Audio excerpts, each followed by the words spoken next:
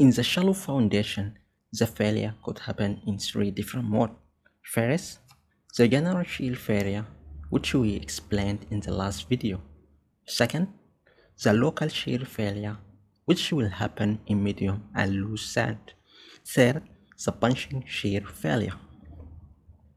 We explained that the settlement will increase as the load increasing until reach the point where the settlement increase alone without any increase in the load, and that point will define as the ultimate bearing capacity.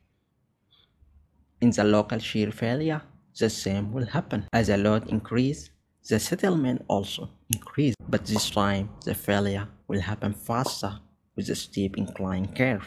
Let's call the point of failure Q dash ultimate this time. You will notice that the Q dash ultimate is less than Q ultimate.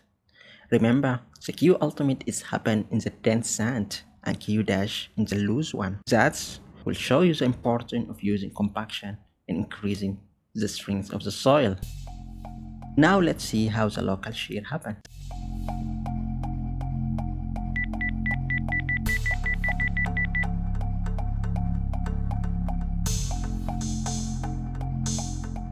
The triangular zone will push down, similar to the general shear failure.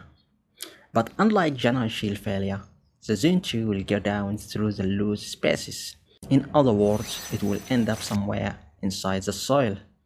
That means we don't have a clear zone 3 because the zone 2 will not slide the zone 3 like what happened in general shear failure, and even if happen, will be a small one. In the next video, we will see how we can use the shape zone to calculate the bearing capacity of the soil. So stay tuned.